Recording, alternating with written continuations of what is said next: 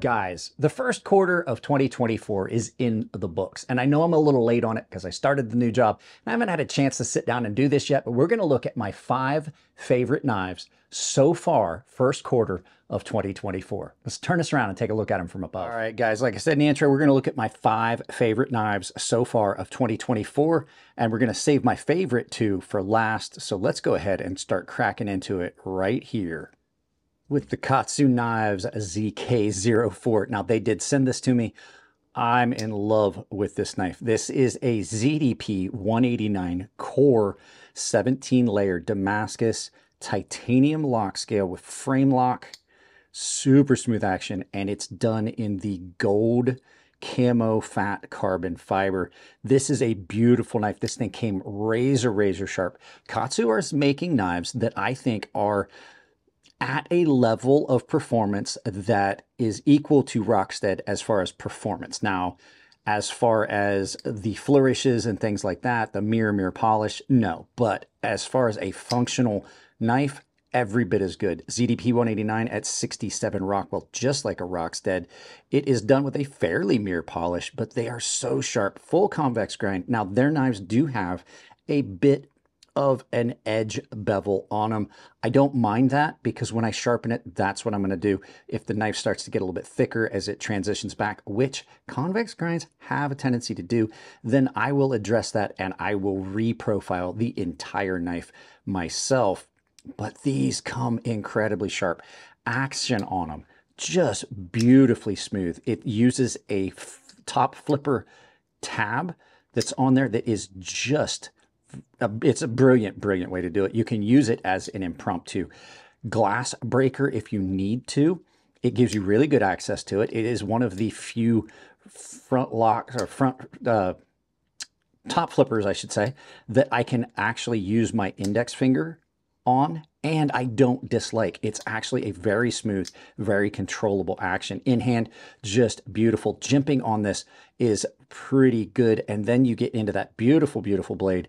The ZDP 189 that's on this comes with a heat treat certification, letting you know how it was done, what Rockwell. This one come in at 67 Rockwell.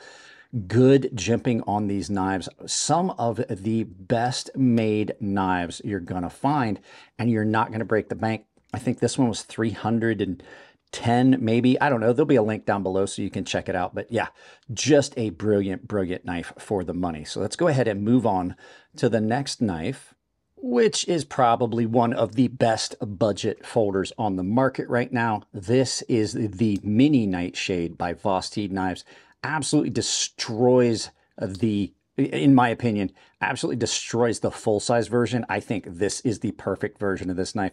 This one is in 14C28N gray G10 with one of the best crossbar locks, like the actual like Omega Spring style crossbar locks you're ever going to come across. One of the smoothest knives I've ever owned with a crossbar lock. Beautiful thumb studs on this. The blade is a leaf style blade that comes down, and it is at a very strong downward angle, which kind of is off-putting to some people, but when it comes down to it, this is an absolute cutter. It's almost got a kukri-esque look to it, but this thing is in hand one of the most comfortable knives to cut with.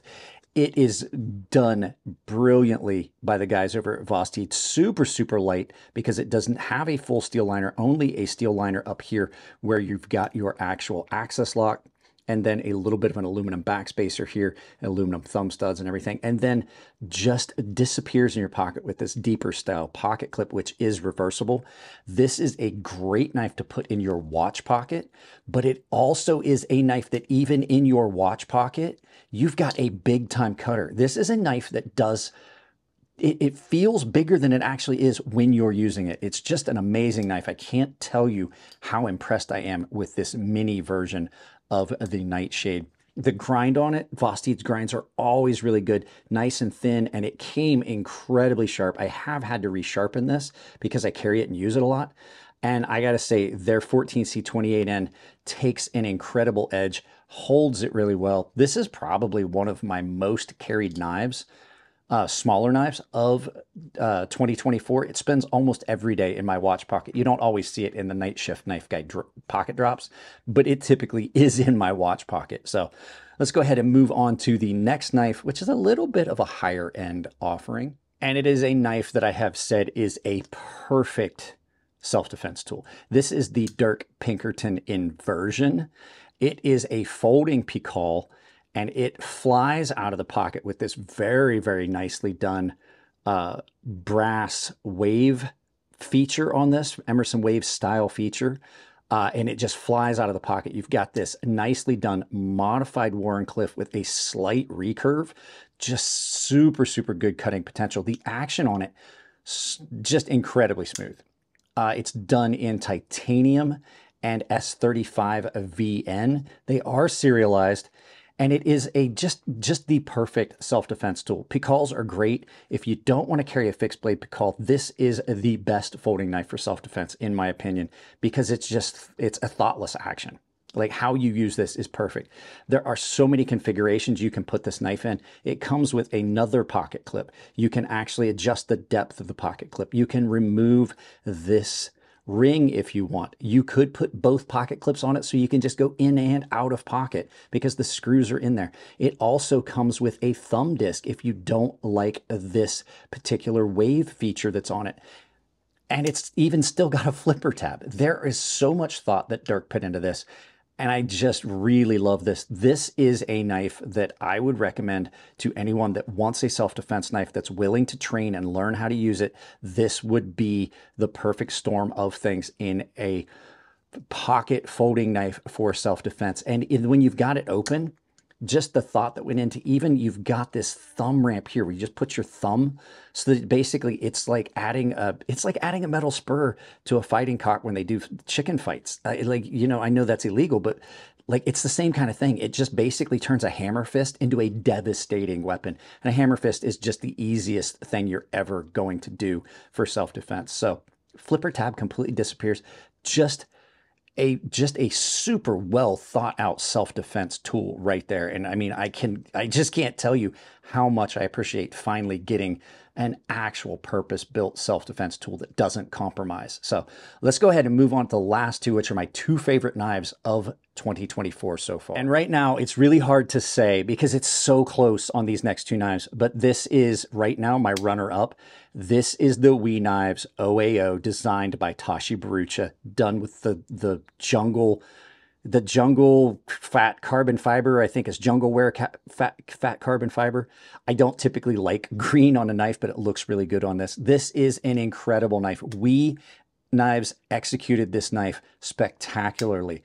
I'm going to tell you, I don't like integrals, and I love this knife. This is the lightest integral you're going to find. As a matter of fact, this as an integral is lighter than a lot of my other knives because they've removed so much material for these fat carbon fiber overlays, scale overlays, and they're just done brilliantly with these dovetails that hold them in place. So you only need one screw to hold this all together, and then all your hardware is underneath.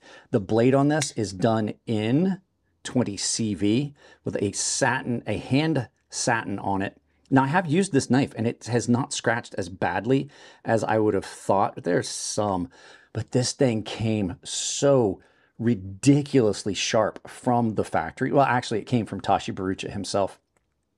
And I was so impressed with how sharp it was. I actually have sharpened it because I've used it.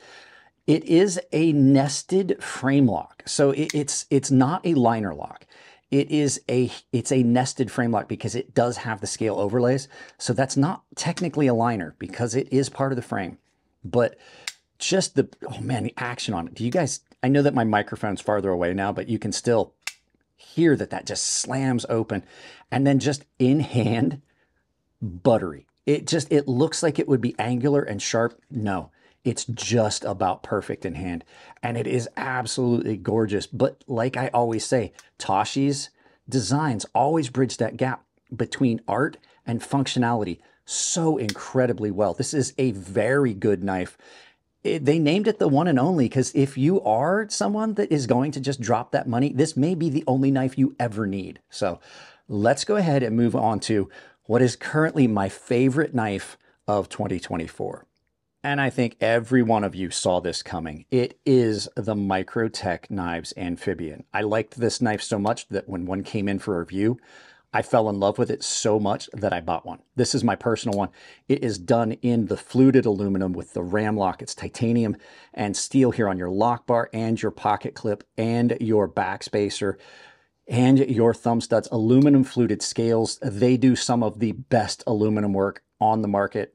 They are just really nailing it with this. I don't see any issues with this. It is done in their proprietary M390 MK steel, which some people are saying is a softer, crappier version of M390. I'm not finding that to be the case. I have used this knife a lot. It seems to be holding up really well with just some minor stropping and a quick pass on a ceramic rod. The comfort levels in hand on this are amazing. And the fact is, Microtech knives have dropped in price over the last few years while other companies are going up. 100% American made, just like Benchmade, but Benchmade is now going crazy and charging $700 for a knife that they released years and years ago because it's the 25th anniversary. Microtech is stepping into dropping their prices and still providing that level of quality. The ram lock on this is incredible. It is probably the best crossbar or axis style lock you're going to find, which technically it still is. Even though it's a plunger style, this is amazing. And it's only going to get better because you have so much space for this to transition in as this knife wears. You're not going to get lock rock. You're not going to get blade play. It's simply going to last you a lifetime. And not only is it just stellar in the way it looks and it's just a stunner of a knife, comfort-wise, this is one of the best and most comfortable knives I've ever owned. It's a larger knife, does not feel like it. If you're looking for something that you can use for day-to-day carry and kind of a self-defense tool, this is it. It is beautifully done with this recurve, nice and thin behind the edge, terrifyingly sharp out of the box. The action on it is incredible. It's got reversible thumb studs, or I'm just got double-sided thumb studs because it is ambidextrous with one of the best pocket clips on the market, and it's reversible. And when you get down to how Microtech does their hard coat ano, I know that hard coat ano on aluminum is basically the same on every knife from every company, but something about theirs just seems to hold up forever and not just give up. And just, I can't tell you how much I love this knife. This is currently the knife that spends the most time in my pocket of any other knife I own at the moment. So with that being said, I don't want to go too far into this. There's other videos about this knife on my channel if you want to check them out. But there'll be links to all these knives down below. Let's turn this around, do some final thoughts, and send you out about your day. God, I love this thing. So there you go, guys. And like I said, this is so far my current pick for Knife of the Year 2024. It's going to take a lot to dethrone the Microtech Amphibian. This is such a good knife.